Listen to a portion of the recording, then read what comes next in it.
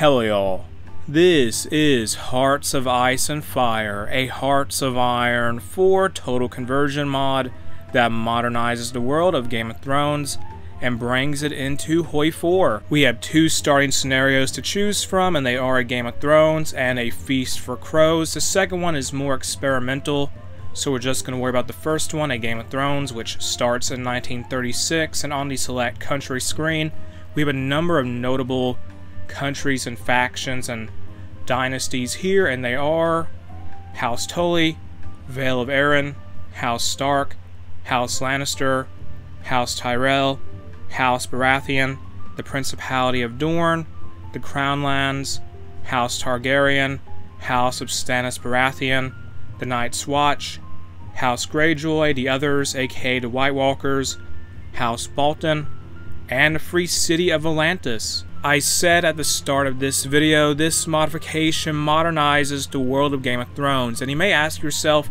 what does that mean? Well, for one, the tech level resembles our 1930s in our own timeline. So for example, the Lannisters here have infantry divisions, armor divisions, and cavalry divisions, and they are equipped with basic rifles and just tanks in general, and the Lannisters have a nice little unit model, that's nice. But yeah, they have tanks and just standard things from like the interwar era of the 1930s with them. And going to the political tab, we can see Tywin Lannister is wearing a suit, and so is a few other leaders, like say Eddard Stark of House Stark, and we have anyone else, I don't know, House Tully maybe. There's the Principality of Dorne's leader, Dorne Martell. I don't think he's really wearing a suit and tie, but hopefully you get the idea. And looking at the ideologies now, we have Democratic, Communist, Fascist, and non-aligned, so just like vanilla HOI4. But going below that, we have cultural traits in this mod in Hearts of Ice and Fire, and there is currency, but it seems like a work in progress. We have origin, and we have Andal for House Lannister. There is a religion system, and we have stance toward the others, or the White Walkers. Going to the tech tree now, go to the decisions, and here we have political actions. There is Unite the Seven Kingdoms, Tyrion Tall Tales, that may be exclusive to House Lannister, and we have prayers to the new gods, and this is about the Seven, the religion of the Andals, or, well, most of Westeros anyway. This continent here we're looking at, well, landmass. And going to the tech tree, it's just like vanilla HOI4 basically.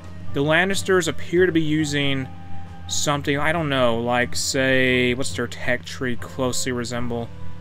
I can't really say. What's the Johnson M41 again? Is it, I mean, they're using Mannlicher M95, so maybe it's, I don't know. I can't say at the top of my head. But yeah, we are using like the vanilla HOI4 tree. And let's now see all the factions in the world. We just have, I think, one, and that is the Northern. Actually, is that the only one? I believe it is, yeah. The only faction in the world starting in 1936, will exist in 1936, is the Northern Kingdoms Union, and that is House Stark, and and House Karstark and House Bolton, I think. Yes, no, it's just them and House Mormont then. So House Stark, House Karstark, and House Mormont are in the Northern Kingdoms faction. And now let's go over every country in the world. We'll start in the very north of Westeros. We have the others, and they're led by the Night King, and they're kind of embargoed by every country in the world. And it should be noted that this mod does have like some placeholder flags for countries, I think, or just how they're interpreted in the setting. So the Free Folk, for example, are communist in this mod, and they use the flag, I believe this is Communist Denmark. But going south now, we have Craster's Keep. They use Iceland's flag. They have something going on with the Night's Watch. There's the Night's Watch, House Stark, House Bolton, House Karstark, House Mormont. Then going more into the center part of Westeros, there is more independent houses, and they're more consolidated. And we have House Greyjoy and Iron Isles. There's House Tully, Vale of Arryn, the Crown Lands, House Tyrell, House Lannister, House Baratheon, the Principality of Dorne, and then there is the House of Stannis Baratheon on Dragonstone, or whatever that island is called. Then going to the south, we have the United Islands, and this is, I think, the Summer Islands And then we got Nath, which is using a flag of Liberia, I think. And now we have Sotheros, which in the lore of A Song of Ice and Fire is just kind of this place not much information is known about, and I don't think the Sothori Republic exists in the source material, but they're just kind of here. They had the flag of South Africa, and then we have the Basilisk privateers. I suppose they're like pirates. And then we have the Lizard Tribe, the Lemur Tribe, the Gorilla Tribe, the Bat Tribe, and the Wyvern Tribe, and they're all using flags of different states in our timelines, Africa. Then going to the north, we have the other more, we have the second most well-known continent in A Game of Thrones, and it is Essos. And here we have such places like the Free City of Bravos, the Free City of Norvos, there is the Free City of Lorath, the Free City of Pintos, who's using the Dutch flag for some reason. We have the Free City of Mir, which they're led by King Zog, so this is a Song of Sog and Fire now, I suppose.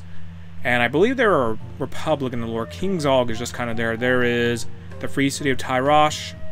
We got the Free City of Lies, the Free City of Atlantis, the Free City of Cohere, and that's all the free cities, more or less. Now there is Old Valyria. Is that the flag of Libya? I don't know. There is the Mantari Slaver State, and this is a region in A Song of Ice and Fire in Essos called Astapor, I think, or Marine. Here we have the slave city of Marine, the slave city of Yunkai, and the slave city of Astapor. And going to the north, we have the Dothraki territories like Moro, Khalasar, there's Rokol, Khalasar, there's Umber, which has the flag of Slovakia, Sarnor, they're using the flag of Qatar, there's the Northern Nomads, Saudi Arabia, and Game of Thrones, essentially, it looks like, due to their country leader and their flag. We have the Kingdom of Ivan, that's Belarus flag, Dash Kalin, House Targaryen, and what is this, the Lazarene Republic, they have the Lebanese flag, Free City of Karth, the Israel flag, the Meraki state, can't really say what that flag's for, but they exist.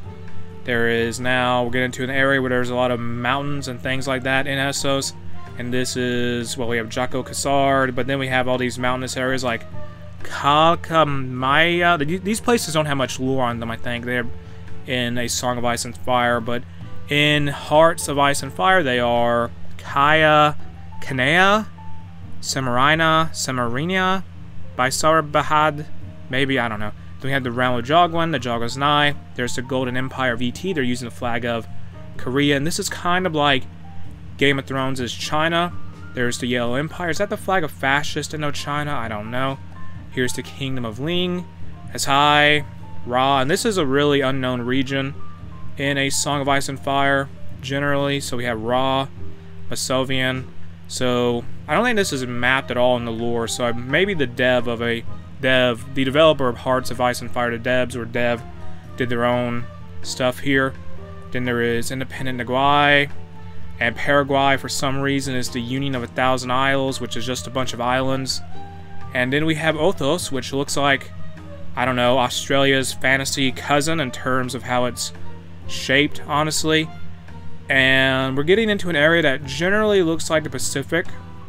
And finally, one little country they probably don't want you to know about, and who will be the true winner of A Game of Thrones, surely, well, the Game of Thrones, is the Kingdom of Haiti. And with that, this has been Hearts of Ice and Fire. You can check out the mod in the video description. A link to it is there. What do you think of it? Tell me in the comment section below. And after you do that, don't forget to like, share, and subscribe, and ring the bell for notifications.